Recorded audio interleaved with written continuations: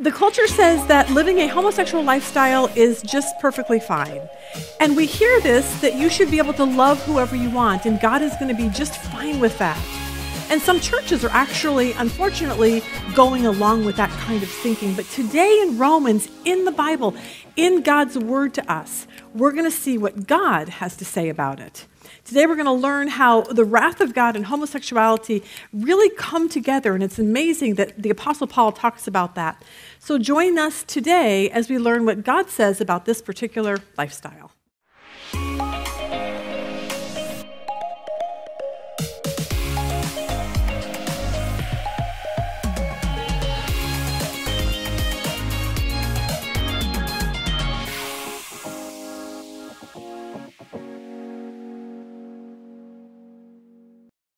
All right, good morning. Welcome to our Romans series. Very glad you're joining us. If you're new, yay, we're glad you're here with us.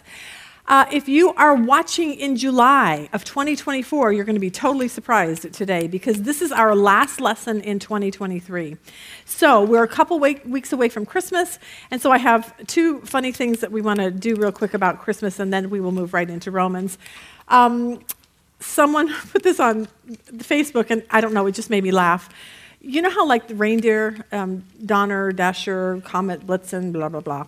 So Comet's having a conversation with Santa. Why do I always have to clean the toilet? Really, Comet? I don't know why that made me laugh. I was like, okay, that's kind of the funniest thing ever. And then, of course, we cannot do Christmas without our Skit Guy's funny Missing Jesus video. So here you go.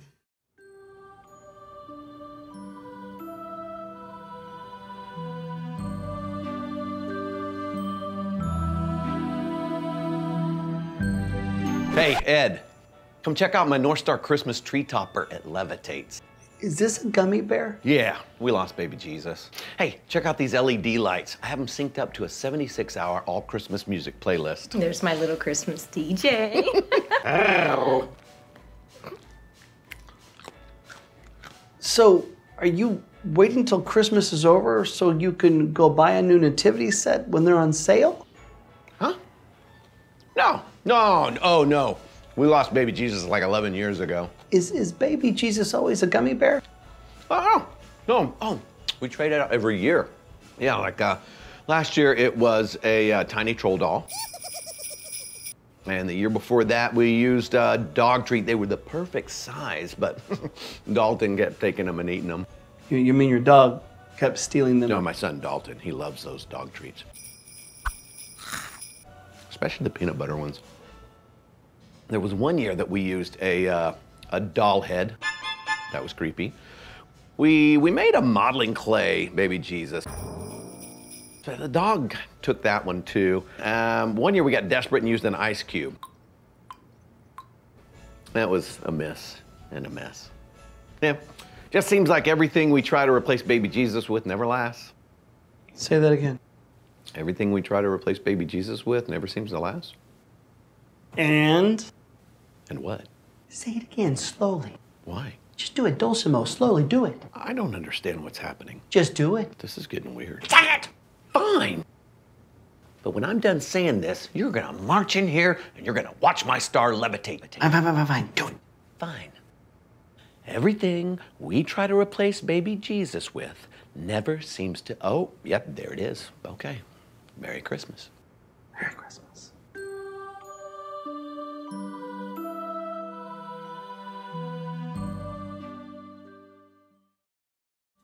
There you go. I don't know, the troll doll head, that just makes me laugh every time we see it. So, okay. Well, where are we? Today we're in Romans. So we made it through chapter 1 up to verse 13, the last lesson. I wasn't able to finish the lesson, so I'm going to continue with what we were talking about back then.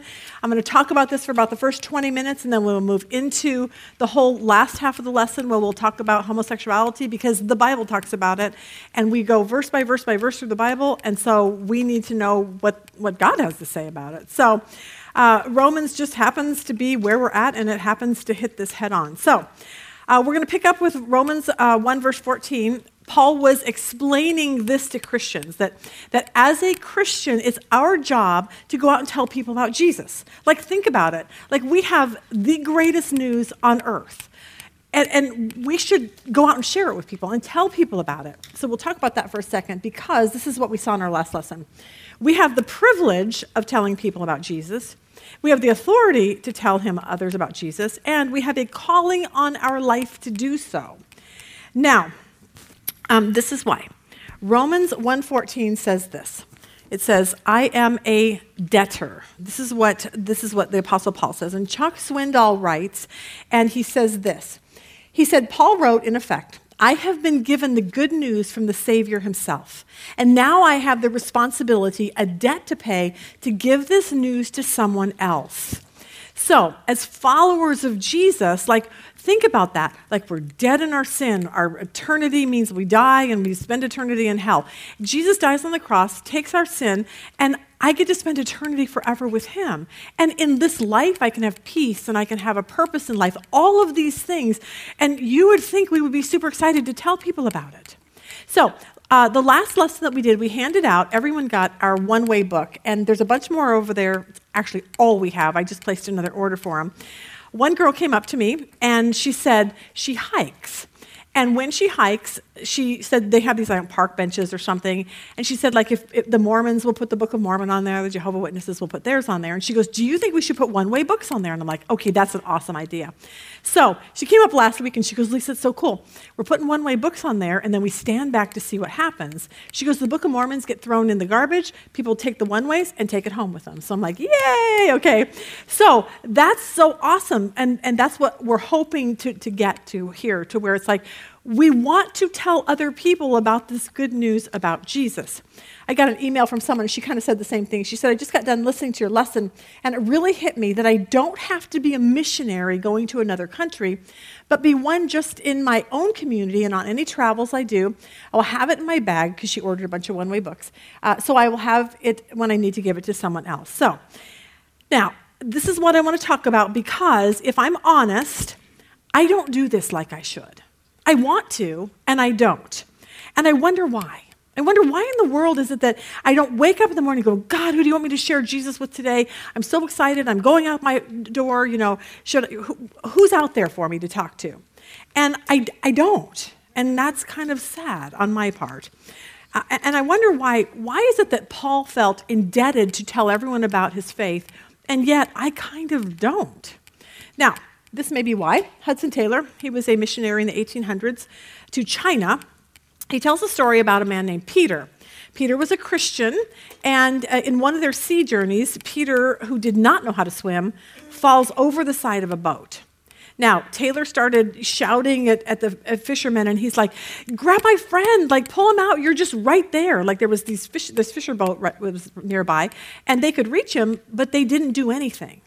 And they just kept unloading their catch and putting it into their boat, and they weren't paying any attention. And Hudson's screaming at them, like, you've got to rescue my friend. Rescue him, please. Reach down, grab his hand. You can do this. And they wouldn't do it. They could see this man was struggling and dying, and they did nothing. Then finally, when their last fish got put in their boat, someone reached down and grabbed him and pulled him out, and it was too late, and he died of drowning. Now, the problem was he was just right there, and nobody did anything about it. So Hudson Taylor asked his students, he said, what do you think about the Chinese men who did that? And someone said, well, they're bad and evil and unconcerned about a dying man. But Hudson Taylor said this. He said, I saw it differently. He said, I think the Chinese are like most Christians today. They're unconcerned about the plight of the sinners who are now just a grab away from them. The reason is that they're so busy with their work. And they're so busy with their sports and their hobbies and their life and everything else. And they're so busy with everything else that we're not paying any attention to the people around us that really will spend eternity forever in a place called hell without Jesus. Like, that should be so on our mind at all times. I'm saying that to myself, okay? I'm not just telling you. I'm saying that for me.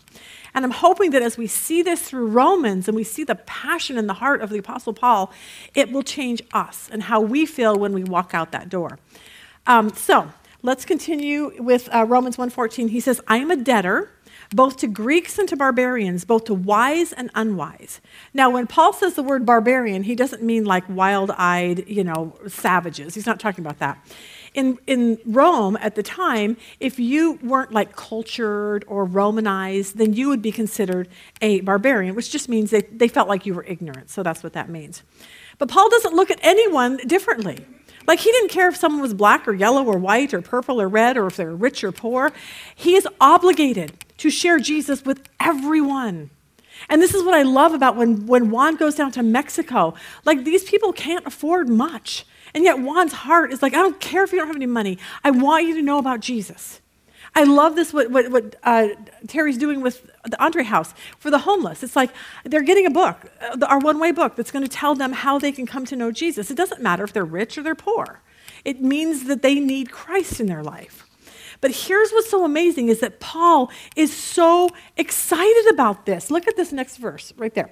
He says, so I am eager to come to you in Rome. So I'm eager to come to you in Rome to preach the good news. I'm eager. I'm excited. I can't wait to get there. It reminded me of my neighbor. I told you about my neighbor. She was the one last week with the snake that got bit. Anyway, she's kind of cool. So we have lunch together, and I think I told you this last week, she's been very, very sick, like for 20 years sick.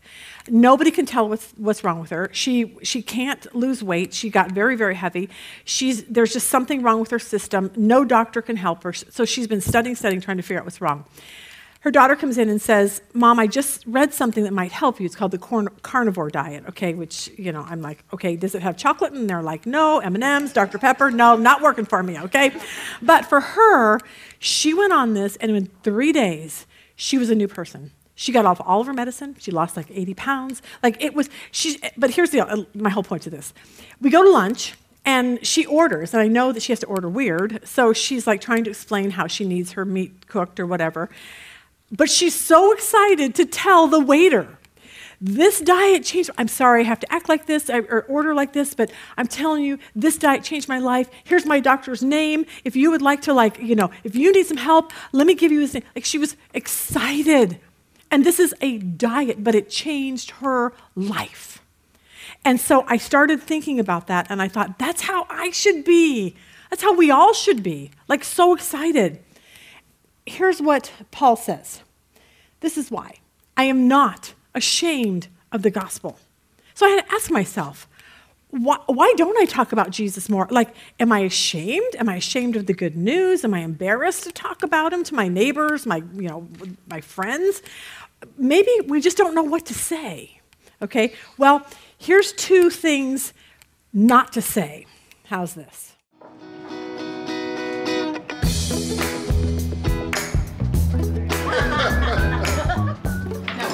Sorry I'm late.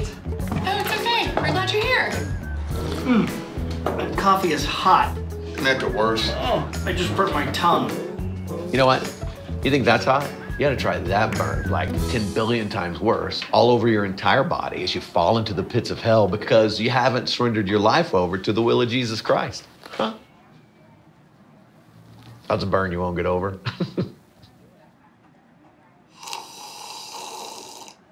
Saved you a cookie.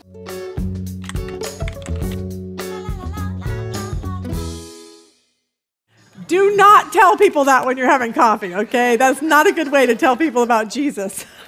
Okay, how's this one? And those are the headlines this evening. What a depressing society we live in, Jana. And speaking of depressing, let's shoot it over to Shane Bolt for this week's Christmas forecast. Thanks, Jana. It does seem like there's a high pressure system coming our way, as we see right here on the map. Speaking of high pressure, Mitch, I never got a response to see if you're going to be joining me for church this Christmas.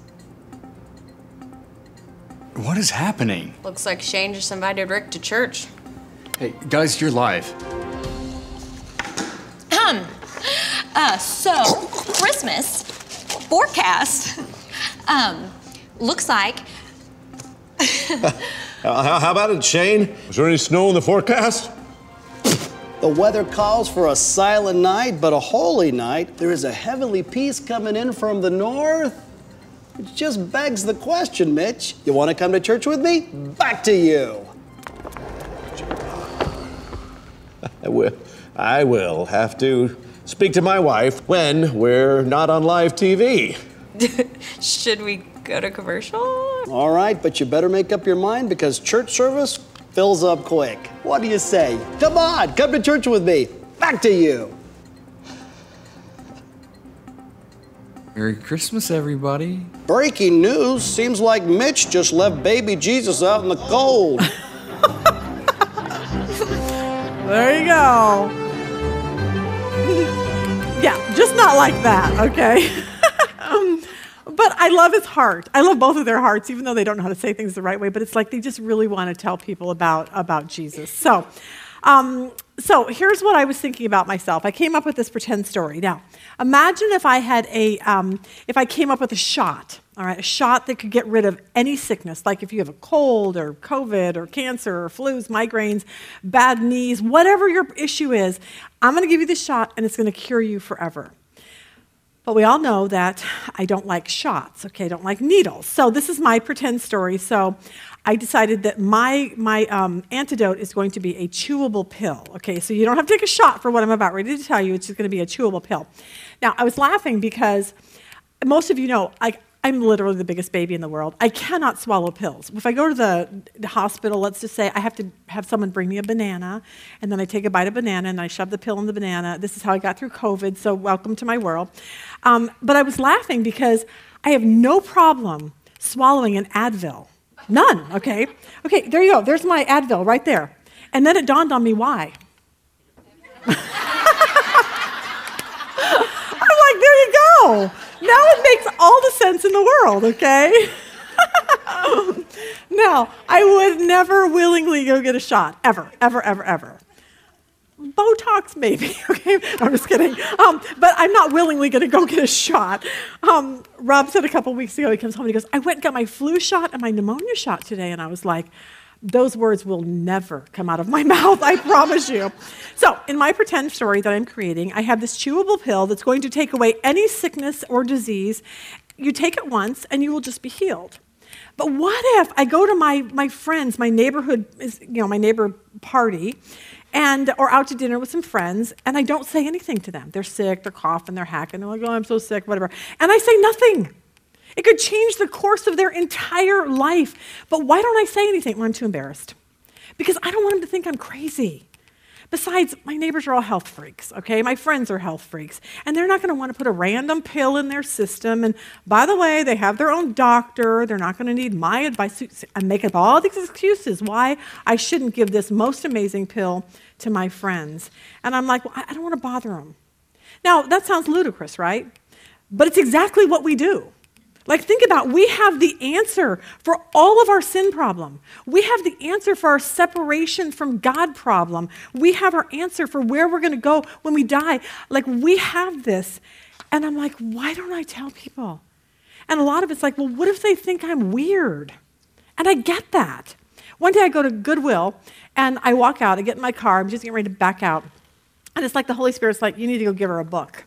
And I was like, oh, serious? I don't know her. She's okay. She's checked me out. What if I go there and she's going to be like, she yells at me. I don't want to be yelled at. Like, I don't know. And so, I get ready to put my car in reverse, and God's like, really, Lisa? So I'm like, okay, fine. So I get my books, and I go inside, and of course, no one's around but her. And I'm like, hey, I just wanted to give these to you. We write Christian books, and I wanted you to have a copy. And she stared at me like I was a crazy person, okay? That's what she did. And I was like, okay, bye, have a nice day. Now, I walked away, and I thought, thanks, God, that was super fun. But then it dawned on me, maybe they're going to go in the trash. Maybe they go in the trash, and someone who's taking the trash out picks it up. Maybe it didn't go in the trash. Maybe she was shocked that somebody actually gave her a book. Maybe it went to her purse. I will never know. But my point is, we have the antidote for life and how to live life here on this earth with peace and joy. And no matter what our circumstances are, why don't we tell people? And like I said, I'm saying this for me as much as for everyone else.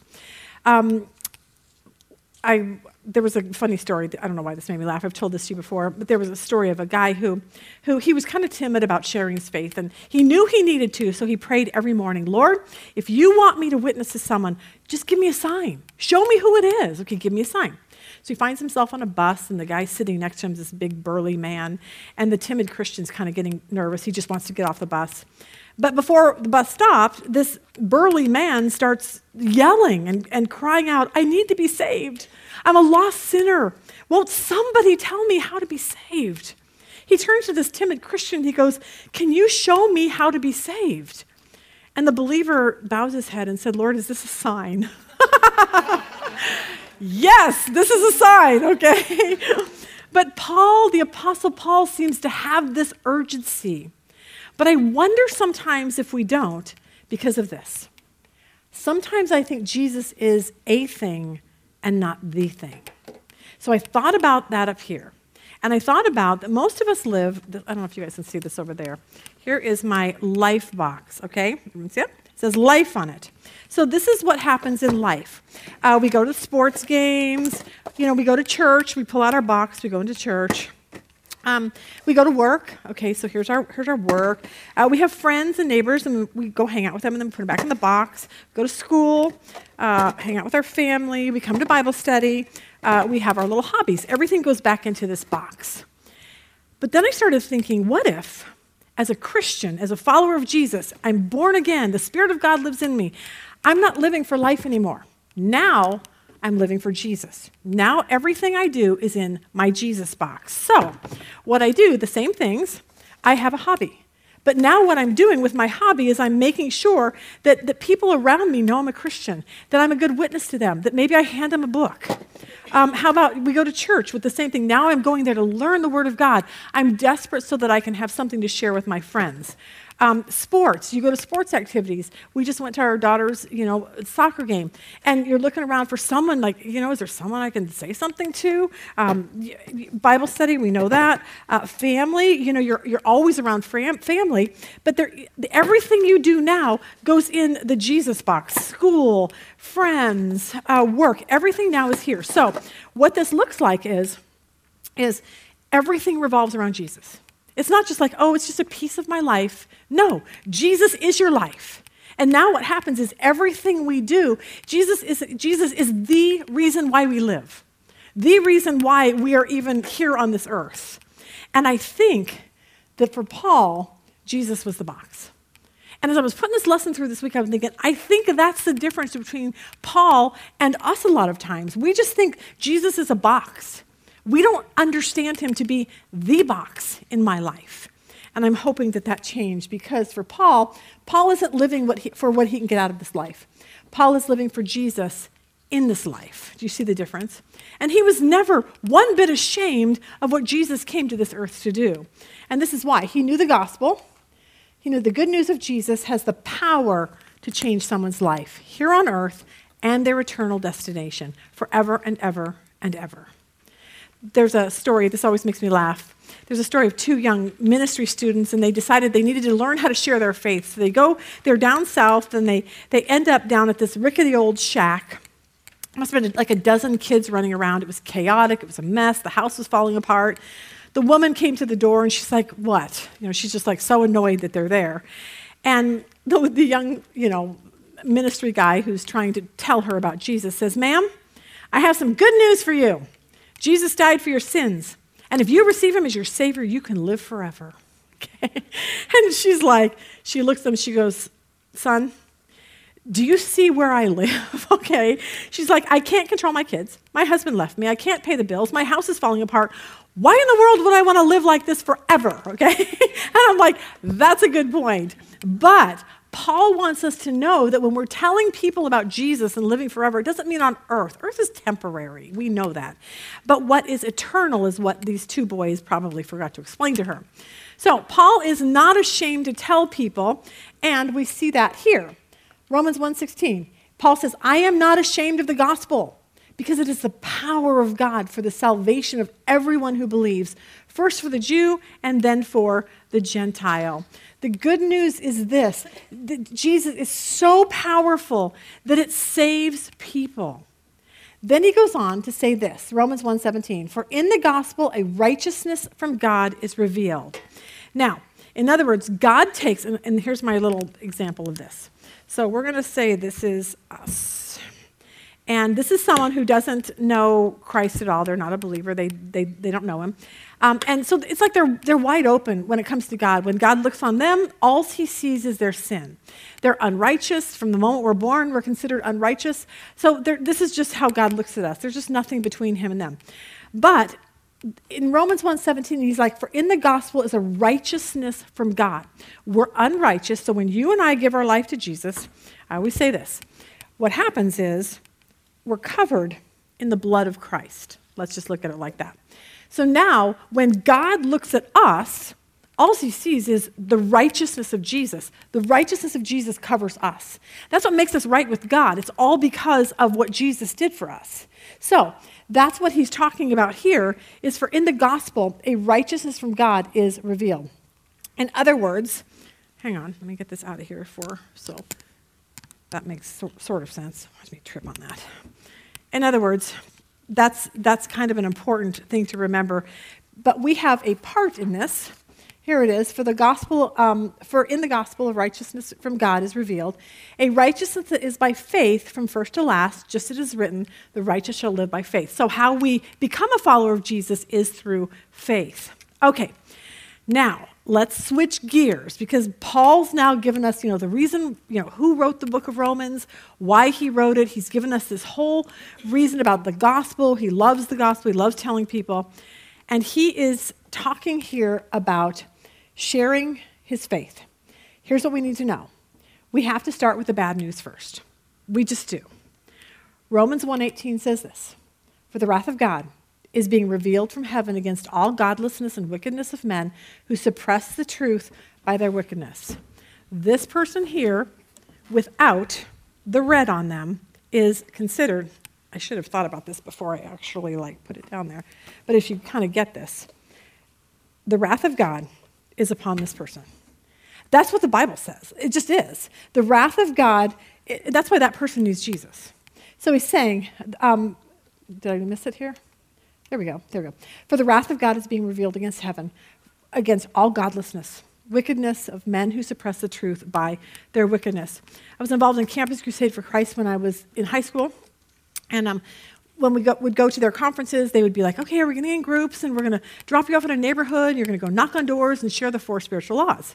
And the first one of the 4 spiritual laws is God loves you and has a wonderful plan for your life.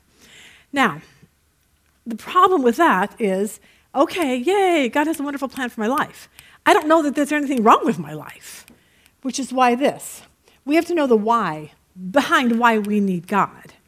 And Paul makes it very clear that it's because of our sin that the wrath of God will be revealed against our unrighteousness and our ungodliness, which brings us to the question, how do you picture God? I mean, think about all the people you know. I know people that they'll call me and they'll be like, Lisa, could you pray for me for this? And I'm like, okay, none of this is about God. It's all about you. And so they're picturing God as like, he's just up there like a vending machine. I ask, you give me what I want. I want the peanut M&Ms. Thank you very much. That's just what people think about God. But for some of you, you look at him like a grandfather with a white beard. Some people look at him like an angry judge with a gavel. But what I'm finding the most people believe about him is that God is like my homeboy, okay? He's just kind of sitting up in heaven, and he's looking down at this world, and everyone's sinning, and he's like, oh, it's fine. Boys will be boys. Hey, I get it. It's difficult to live down there. Hey, you just do you. You just be you. I just love you. I just want you to be happy. This is the version of God that we are getting. And it's so weird because this is the God that most people are making up in their minds. And what it is the God that suits their own lifestyles. Now, Paul makes it clear in Romans 18, or 1:18 here, that, and the next few verses, that God is not our homeboy, that he is the creator God of this universe. And for those who do not honor him, and do not care about him, those who disregard what he says this, the wrath of God is coming against you. That's what the Bible says. People don't like that message, but that's just the way it is. Now, some of you are like, what? My God would never do that. We literally have people that we know that left the church. There's a lady that we know. I just got a phone call from someone. She walked away from the church because she absolutely cannot believe a loving God would send people to hell. I'm like, I don't think God's sending people to hell. You're kind of choosing to go there. But she literally walked away from her faith in Jesus because of that. Because in her mind, her God wouldn't do that. But this God, the God of the Bible, says that's exactly what's going to happen. So what we have to realize is that when somebody says, well, my God would never do this, we have to understand that your God is not the God. People believe in false gods all the time. So here's what we need to know. A loving God, loving someone, let's just say, loving someone demands consequences if that person is doing something wrong or harmful. Rob and I were watching a Dateline thing last night, and this kid murders this girl, and he's spending the rest of his life in prison. And I'm like, what if we just said, oh, I'm sorry you did that. I don't want to hurt your self-esteem by sending you to prison. Like, what? Like, really? Like love demands justice. And so that's how God is loving. Loving us means he demands justice for us. Think about if you have a little boy named Tommy, and let's say Tommy gets a pair of scissors and he starts stabbing his little brother. Like, are you going to ignore it? No, you're not going to ignore it. You're not going to be like, oh, I don't want to hurt little Tommy by telling him he can't do that. No, you tell Tommy you can't do that. And this is what God is doing with us. He's saying, I'm sorry, I'm about ready to tell you about a lifestyle, and you cannot live this lifestyle and follow Jesus at the same time. It's so funny. We'll play a John Chris video. You'll have to listen because the volume's down on this for some weird reason. He does this really funny video on spanking kids. Now, he's not talking about beating or abusing your children, but he's talking about when he grew up, when I grew up, you did something, you got a spanking. People don't do that anymore. Here you go. I like it, but in my house, for the big family group text in my house is nuts. There's so much inspiration in there, and y'all got to get in yours. It's fun. Just gas it up in there, you know? Like, everything in the group text now is just, I love the group text. It's just inspiration in my whole show. Everything's about spanking. Everything is about spanking in the group text, because now we didn't get, makes a noise if you got spanked. Makes a noise if you got spanked. Okay. Yeah. All right. We all got spanked. Now, all my brothers and siblings have little kids. Like, just, they're bad kids, okay? They're bad. Nah, they're terrible kids. No one hits them anymore. Like, no one spanks the kids. We are trying something different, John. Emotionally sensitive parenting. Listen, my nephew broke a crayon at a restaurant, just complete meltdown, just scream. And no one's hitting this kid, just like, tell us your truth. Tell us your truth. My sister's calling her therapist, what should I do? What should I do? My other sister's rubbing crystals together. Trying to manifest no tears. She's quoting Brene Brown. Vulnerability, vulnerability. My sister doesn't believe in physically looking down on her kids. She doesn't believe, because that's judgmental. We are in a Chili's. She's on the ground in a Chili's. Just, please, what do you need? I'll help you. Anything. You are loved. You are valuable. Tell us you're safe. Feelings are hard. I'm sitting there like, dude, I will hit a child, bro. I will hit a child. Dude, I will hit your child, bro.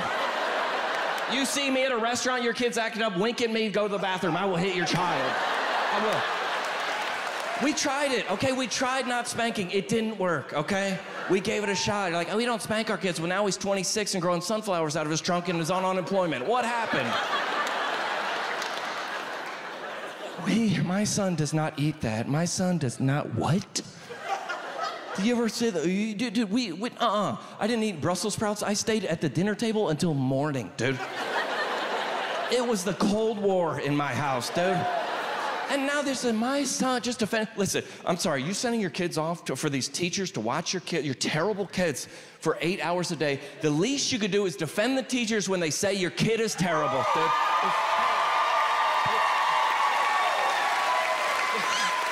No, dude.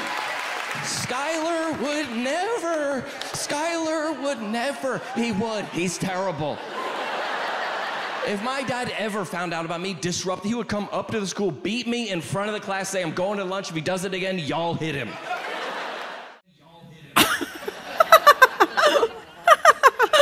There you go. But here's the point, okay? God is not up in heaven just being like, I'm just emotionally sensitive and just like, you just go ahead and watch porn and sleep with prostitutes and get hooked on drugs and have sex with people that you shouldn't be having sex with. God's like, it does not work that way. It literally, I would say God needs to do a little more spanking down here maybe, okay? But he's saying, my wrath is against people who are godless and suppress the truth. Now, before Paul explains this in light of homosexuality, which we'll get to, he knows that there's going to be a question. And the first question is this, well, that's not fair. That's not fair. How is it possible that the guy in the jungles of Africa who's never heard of Jesus, that the wrath of God is going to be on him? And here's an answer. Since what may be known about God is plain to them, because God has made it plain. How? I don't know. For since the creation of the world, God's invisible qualities, his eternal power, divine nature, have clearly been seen from what's been made so that men are without excuse. I mean, really think about that. How in the world did this world get here? All you have to do is look at these. A little baby, the moon, a giraffe, the stars, a tiger, flowers, flowers growing off of cactuses, sheep. Like, where did all of this come from? And in Romans 1, right here, God says, I have made it very clear to every person on this planet who I am. And when you and I stand in front of God, we can't be like, oh, you didn't make it clear to me. I didn't know about you. He's going to be like, nope, it doesn't work that way.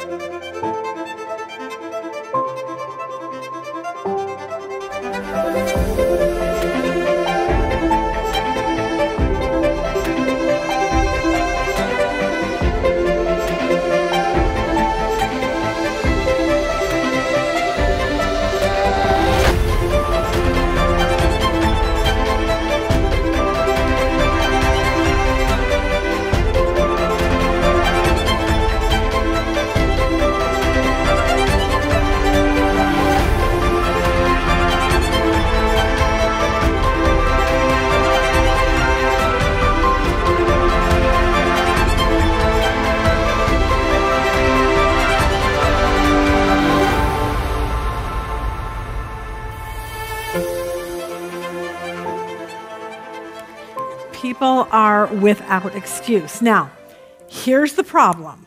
This person that I told you that walked away from her faith, the reason why is because she's living in a lifestyle that she knows is wrong. So when you tell people that they need to follow Jesus, the problem is this. They would have to change their life to adhere what he says. That's the problem. It's not the problem that I don't want to believe in God. It's that if I actually believe in him, then I'm going to have to do what he says. And people don't want to do that, especially in our culture today. People are like, no thanks. Verse 21, for although they knew God, they neither glorified him as God nor gave thanks to him, but their thinking became futile and their foolish hearts were darkened. They didn't thank him. They didn't look up and be like, God, thank you for this amazing earth. What can I do for you? Nothing. Instead, their hearts were darkened. We see this nowadays. All you have to do is talk, a scientist comes on like, I'm so smart. Look at science. I don't believe in God. And Paul says, you are a fool. That's what he says. Verse 23. So although they claimed to be wise, they became fools and exchanged the glory of the immortal God for images made to look like mortal man and birds and animals and reptiles.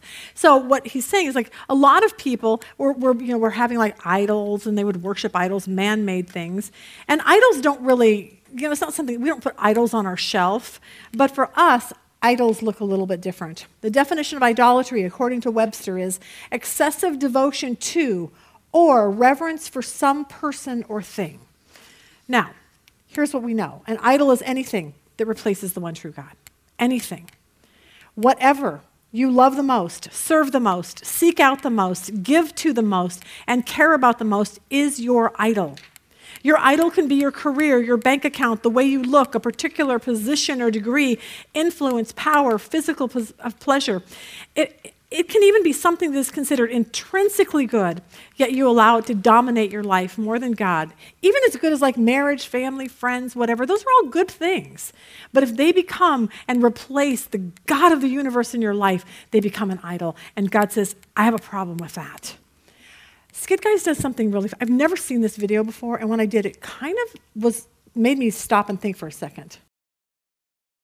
I was watching TV the other day, and this show comes on with these religious fanatics. They were crazy. Well, you would think they were crazy if you didn't understand their culture and their religion. See, that's just the thing. They were worshipers of idols, and they took things to extremes. They painted their bodies. They wore these ridiculous costumes. They chanted, they danced, they made sacrifices to their idols. They had built these enormous temples to worship their idols in. It seemed like their entire existence climaxed into this one scenario, this one over-the-top act of worship. You don't really relate, do you? Let's try it again.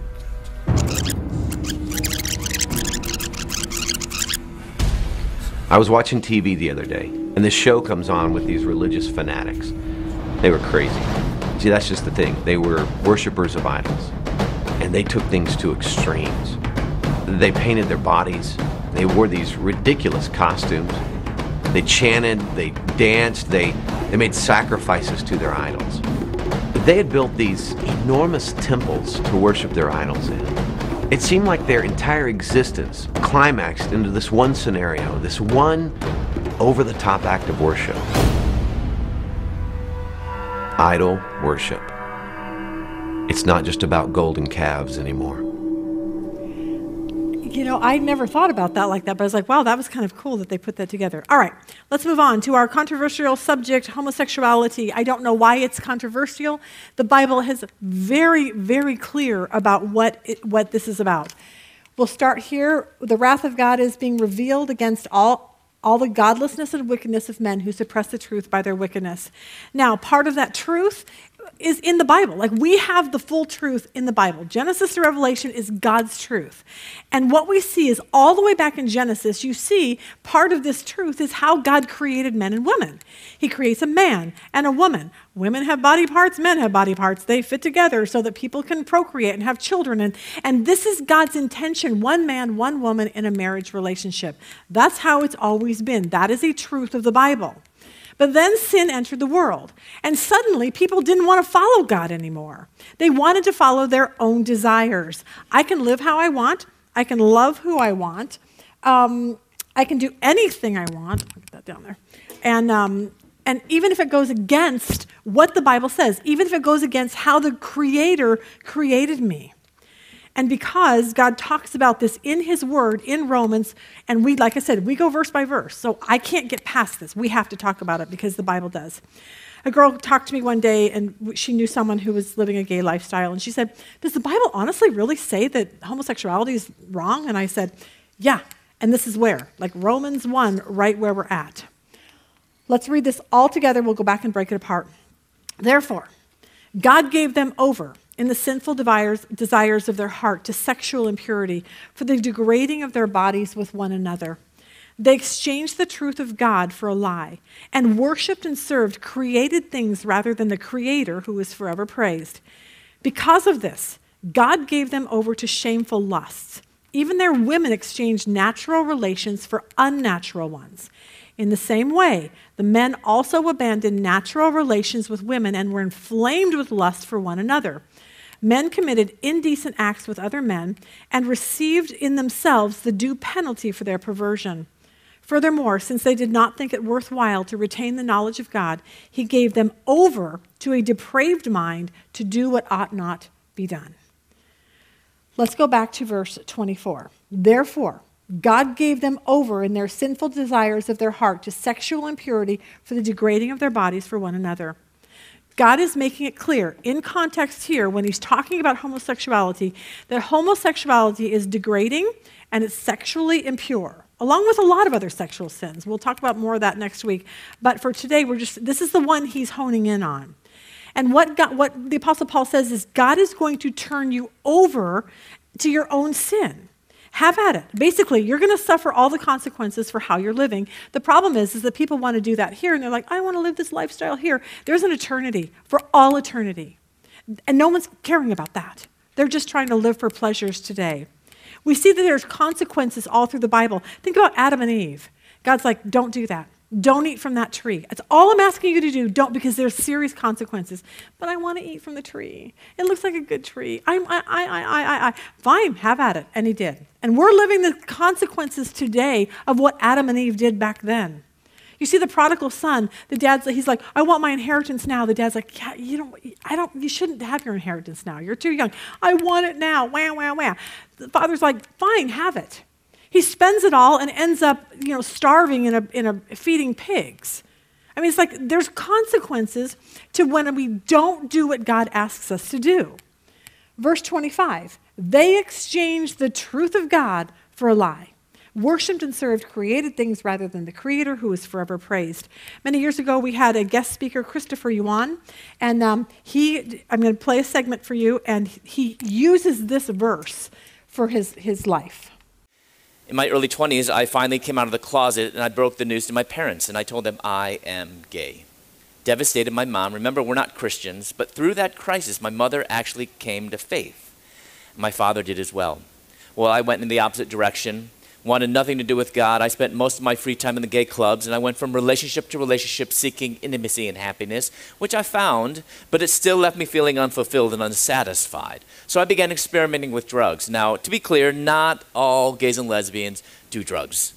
Not all gays and lesbians are promiscuous. That is part of my story, and I have to be honest and completely authentic about that. But I also want to tell you that when you encounter Jesus, he will impact every aspect of your life.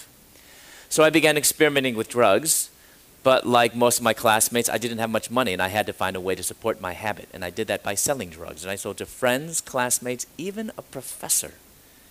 I actually thought I could live this double life of being a graduate student by day and a promiscuous drug dealer by night. But 3 months before I was to receive my doctorate, the administration expelled me. So my parents flew from Chicago to Louisville, where I was going to dental school. And I thought they were going to fight to keep me in school. My mother and dad, my mom told the dean, it's not important that Christopher becomes a dentist. What's more important that Christopher becomes a Christ follower. And they said that they're going to support whatever decision the school made. Well, I wasn't too happy about that decision, and I moved further away from them to Atlanta. And there I quickly took over the drug scene in the gay community, and I became a supplier to other dealers in over a dozen states. In addition, it was nothing for me to have multiple anonymous sexual encounters each and every day, because according to the world, I had it all: money, fame, drugs, and sex. I had exchanged the truth of God for a lie. And I began worshiping and serving the creature rather than the Creator, because in my world, I had become God.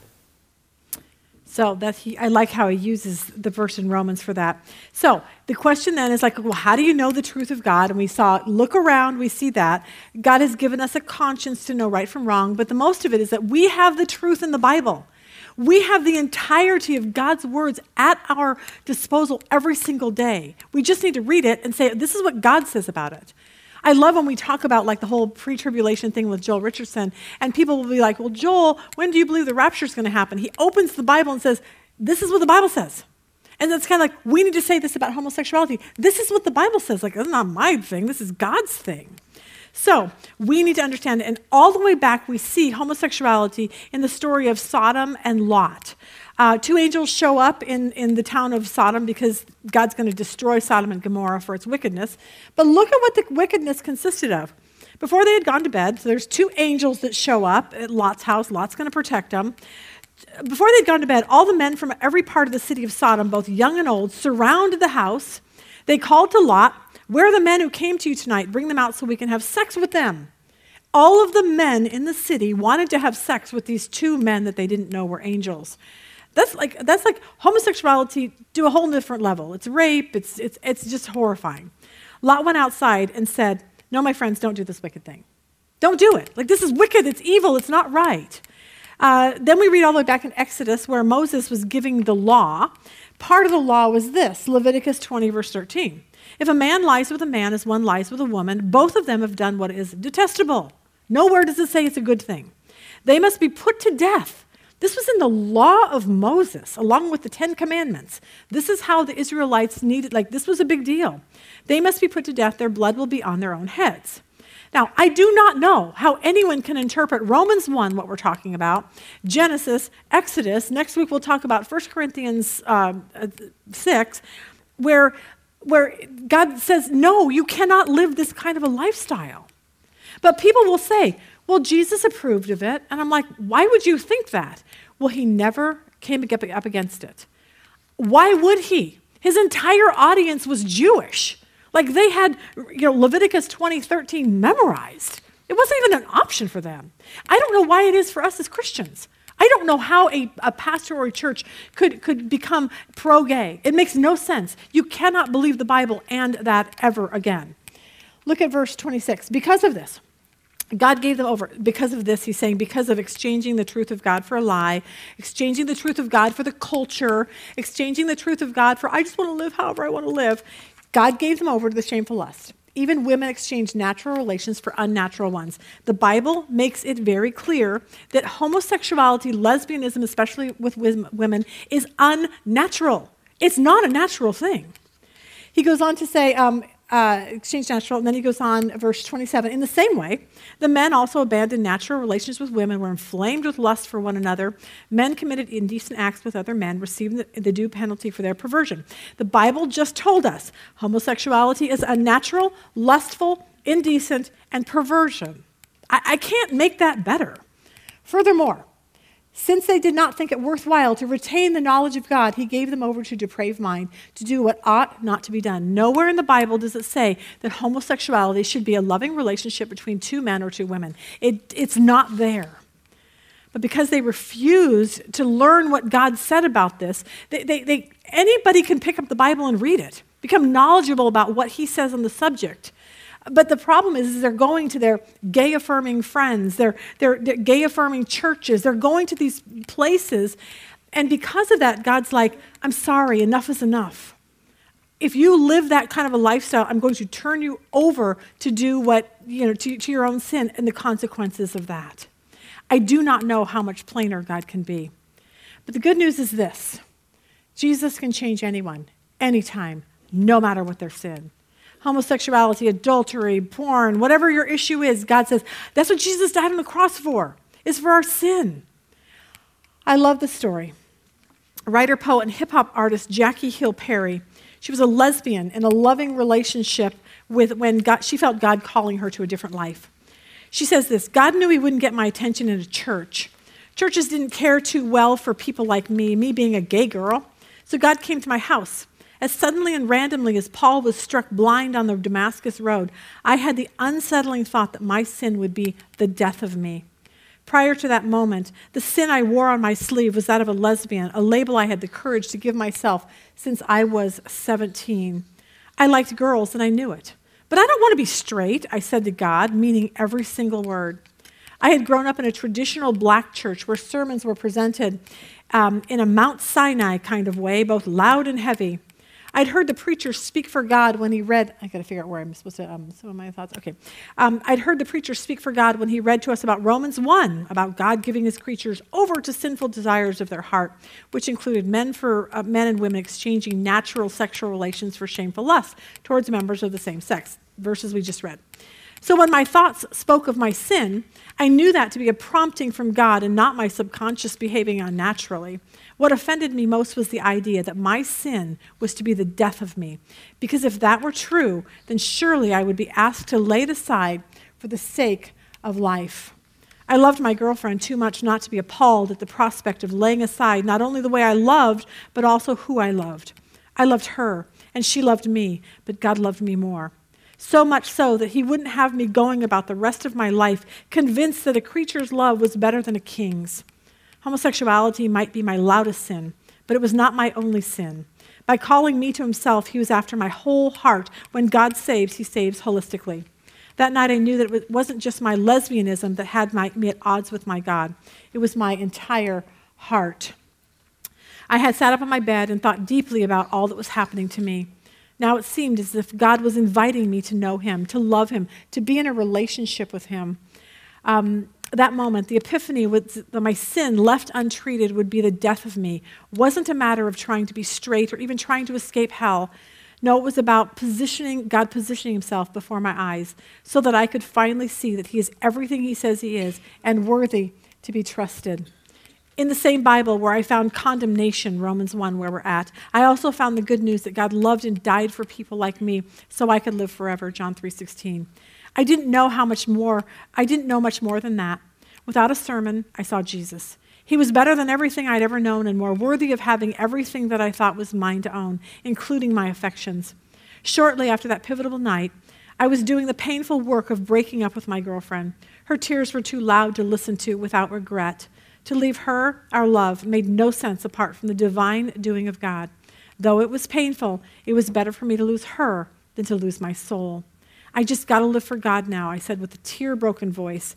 A new identity was to come after I hung up. I had no idea what would come next or if I'd have the power to resist everything I'd once lived for. But I knew that if Jesus was God and if God was mighty to save, then surely God would be mighty to keep. And 10 years later, it's been a lot longer than 10 years now since she wrote this, he is keeping this girl godly.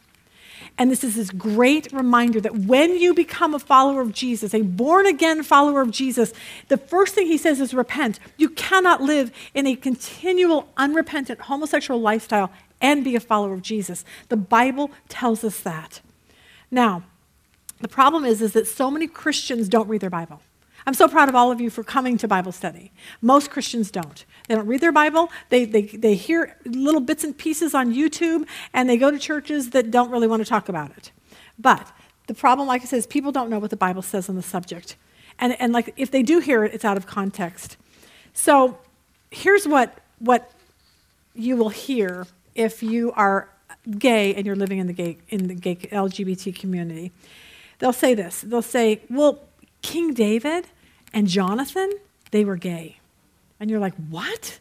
No, serious. So I Googled it. Not because I wanted to know, because I knew they weren't, but I actually Googled the question. Here was what it said. Love between men is celebrated in the Bible with the story of David and Jonathan. Your love to me was wonderful, surpassing the love of women. David said in his famous lament for Jonathan, kill me now. Their relationship inspires LGBT people and affirms that same-sex couples are blessed by God. The modern idea of sexual orientation didn't exist in biblical times, but the powerful love story of Jonathan and David in 1 and 2 Samuel suggests that same-sex couples are affirmed and blessed by God. It's impossible to know whether David and Jonathan expressed their love sexually. Some consider David to be bisexual, since the Hebrew scriptures also recount how he committed adultery with Bathsheba and later one of his 8 wives. There is no doubt that many people today do honor David and Jonathan as gay saints. There you go. That is what is being promoted out there. If you are gay and you're going to a gay-affirming church, that's what you're going to hear. And if you never read your Bible and you have no idea, then this is a problem. You don't know the truth. And that's why it's our job to be able to say lovingly to people, this is the truth. Romans 1 tells us what it is. The Bible is very clear on this subject. Now, I want to end really quick with one last video here. It sounds like we're bashing homosexuality as the only worst sin. It's not. Sexual sin is sexual sin. We'll talk more about that next time. But I want to play a quick clip from Mike Winger where he talks about this exact thing. Watch this. Now, I want to plead, if I can. This isn't so much for you guys, forgive me, but this is for anybody who might be watching the video that is a pro-gay Christian. I have a plea. I mean, I'm begging you. Please listen to what I'm going to share with you. Just consider what I'm saying. You're not helping. God is unequivocal on this issue. He's going to judge homosexuality. He's absolutely going to judge it. There will be eternal punishment for this sin. And if you go around in the name of Christ telling people they should continue in sin, you're heaping wrath upon them and even more upon yourself.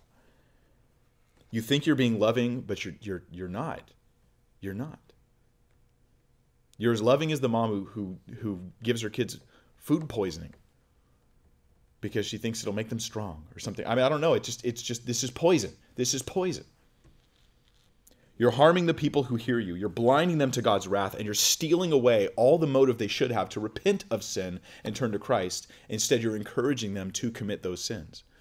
So pro-gay Christians are causing terrible harm to massive numbers of people. We have a whole church that's a gay, at least one, maybe two, that are gay-affirming churches in Bellflower here. And what an abandonment of your post, the pastor of the church, to act like this is okay, to affirm and approve things that God says are sinful. Read the letters to the churches and how God feels about leaders of churches who preach that sin is okay. Gay-affirming churches are basically echoing the original lie from Satan when he told Eve, it's okay, you shall not die. It's okay, you can eat of it, you shall not die. It's just sad. So then our question is this, why is this highlighted? Why is it that he goes from talking about idolatry and the rejection of God in our minds, and then he specifically highlights homosexual behaviors? And he's going to go on to talk about a laundry list of other sins in just a second, right? But he highlights this one. And I think it's because homosexual sin is to embrace it as good, to look at this is so against my own design and nature that it reveals how God's wrath is happening on mankind. That I'm so blind that I think that this is something natural or okay. It shows that it's so against nature that it's revealing man's depravity and God's wrath. Now, there's other things to deal with, I know. And someone would say, Mike, we shouldn't highlight the sin of homosexuality. It's not like it's the only sin. All sin is the same. To which I say, read your Bible. All sin is not the same. All sin is dreadfully sinful. But all sin is not equal. A child steals a Snickers bar from a liquor store. A man rapes a woman. You think these are the same? What part of your conscience tells you that these are the same? So they're not the same. Homosexuality is not the worst sin. I think preaching a false gospel would probably be the worst possible sin. But it certainly is something that's highlighted on purpose by God. God does this as an example of man's de-evolution into sin because it shows such blindness, and it's so appropriate for the culture we're in today. This is where we're at. But let's remember, we're lights in the world, so let's go shine the truth. Let's call people to repentance and faith, just like the apostles did. This is why we teach the Bible here, because we want to be people who know the truth about sin, about the wrath of God. We can know the truth about Jesus, his blood that covers sin, so we can know the truth about all the difficult topics like homosexuality, so that now we have the arsenal in us to be able to say, I can go out and share this now with somebody in love. Do not be a jerk. Please do not do that. There are people out there that are deceived into thinking that God is okay with this. And we need to learn how to lovingly, not judgmentally, come alongside of people, because we're not being judgmental. We are trying to save their life for all eternity. So, as we leave for our 2023 Christmas break, here's what we learned. We need to learn to tell people about Jesus. I have extra one-way books over there. Take them, put them in your kid's stocking, put them in your parent's stocking. I don't care what you do. And if the subject comes up about homosexuality, now you have a biblical answer from Romans 1. Because always remember this, the good news of Jesus has the power to change someone's life here on earth and their eternal destination. Father, thank you for your word. God, this is a hard subject, and it's a hard subject to stand up against in this culture, but I pray that us as followers of you, that we will stand up for you and what you have to say. I pray that as everyone leaves this year and starts a new year in 2024, that this year as we close it out, that we will take a stand for you. We're going to be with people that maybe not know you at our Christmases, and I pray that you'll give us the words and the ability to explain to people why they need to know you. I pray for that. I pray for each one here. Bless them this time until we all come back on January 10th. So thank you, God, for your word. It's so precious to us. Thank you for what you've told us. In Jesus' name, amen.